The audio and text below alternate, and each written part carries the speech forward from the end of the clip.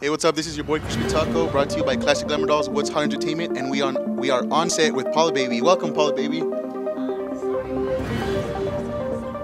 are you? Good, yourself? Very good. Good, good. So we are just here with Paula Baby, working on a couple of projects, and you want to tell us a little something about what we're doing here today?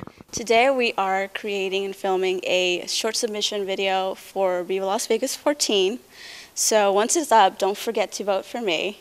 And basically it's going to take place in Spain in 1943, and I'm going to be a fabulous flamenco dancer.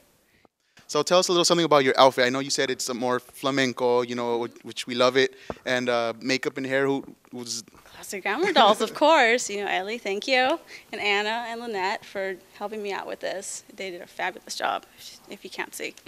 So if you guys are going to Viva Las Vegas 14 next year in April, make sure you vote for our girl, Paula Baby. Yes, voting starts January 1st, don't forget. January 1st, it will be online. You guys know the website.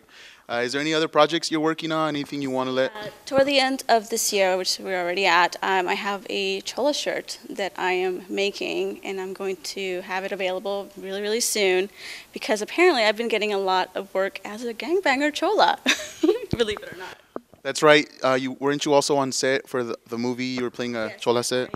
I was chosen as a chola for the movie Drive with Ryan Gosling, and that should be coming out next year. And then I was recently on set for the show Southland, also playing a chola, getting it in with the cops. One of them tackled me down. So maybe there's a future in stunt performing for me.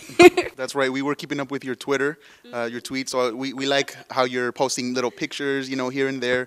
Also, if you guys don't know Paula Baby, she is, I guess you can say, famous for the chola shoot with Marco. So I actually saw that on a lot of people's defaults, as a chola picture, and everybody had that. Viral, and then a lot of people didn't know it was me. I would go to events and have a booth, and I would have the poster laying there next to my pinup photos, and people were like, "Is that really you?" I was like, "Yes, I wouldn't be selling it if it wasn't." Well, who is that? Yeah, it was me. So make sure you guys stay tuned, and there's a lot of cool projects coming up with Paula Baby. Next year, also look forward to my Pinup Around the World calendar, which I will be showcasing different cultures and backgrounds, starting off with Spain, and then Germany, Japan, and all these other countries. So stay tuned. And thank you, Paula Baby. Thank you.